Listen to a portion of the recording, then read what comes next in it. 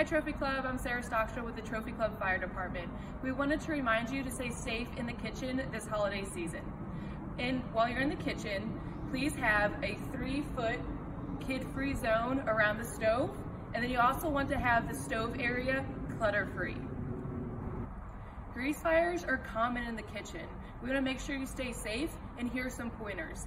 If you do have a grease fire, please do not use baking soda to throw on the fire. Do not use flour to throw on the fire. And do not use a rag to throw on the fire or to fan it to try and put it out. And never put water on a grease fire.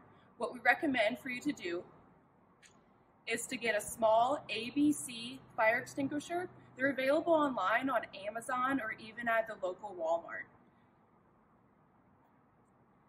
If you don't have any of these options, you can use a pan lid or a metal cooking sheet to slide over the grease fire that is happening in your pan.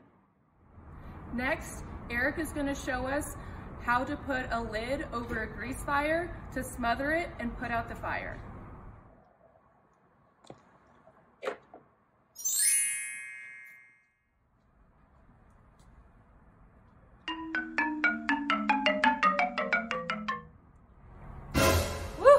That was close.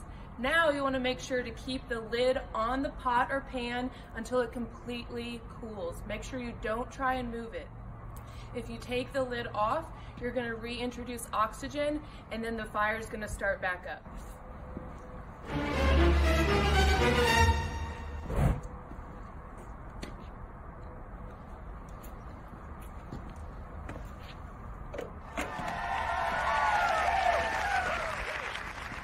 Do you see how extreme that could be? Make sure you leave the lid on no matter what. Thanks for watching Trophy Club, we really appreciate it. Come to the station 9 to 5, 7 days a week to pick up your free fire safety pot holders, and we'd love to hear how you're gonna stay safe this holiday season.